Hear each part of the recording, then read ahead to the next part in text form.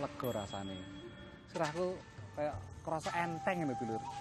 Manten aku lagi meditasi iki nang nggon sukut-sukut lingkungan aku sukut-sukut nang ngarepku ono apa ki mang pangwit tak jikoke nggih ngoncone aku meditasi nang nggon sandinge telaga ya. Tapi emang nang Amerika iku lur, kan wong padha sibuk kerja.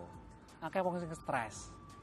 Meskipun nek omah bar mulai kerja pengen santai, ternyata nek omah yo ana gangguan akeh-akeh ya, mbuh ki ana TV, ana bocah-bocah, ana tangga. Dadi memang akeh sing stres, akeh sing bingung, sing batine kosong.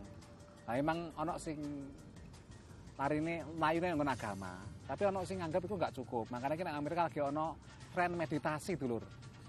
Nah, meditasi iki biasanya emang dijikuk saka modele meditasi ini agama Buddha. Cuma dimodifikasi ala Amerika lan ternyata akeh.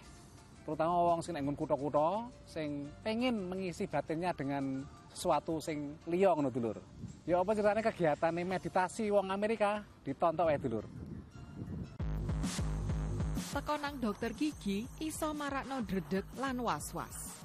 Ning dadi dokter gigi yo iso stres. So there's definitely stress.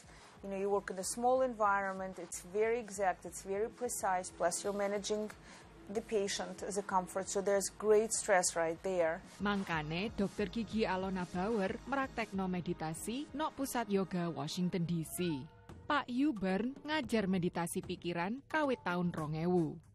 Jarene, semedi iku kuncine musatno pikiran. So as you sit here or lie here, see if you can open to whatever you're experiencing right now.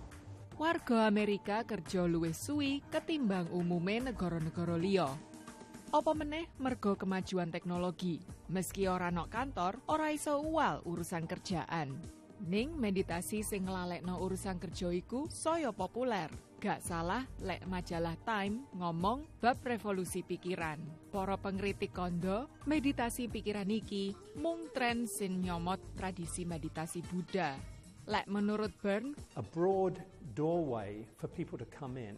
You know, people who might say, well, I'm not really interested in Buddhism or Eastern spirituality, but I do want less stress, I do want less anxiety. Jajak pendapat nunjukno, lek kawula muda Amerika nganggep dhek spiritual tapi ora beragama. Cocok barek gerakan meditasi iki. Nobody's proselytizing, nobody's saying, you know, you've got to do this, you've got to believe this. It's really being offered in this very open-handed way of kind of like, if this doesn't work for you, great, there may be many other things that do work for you.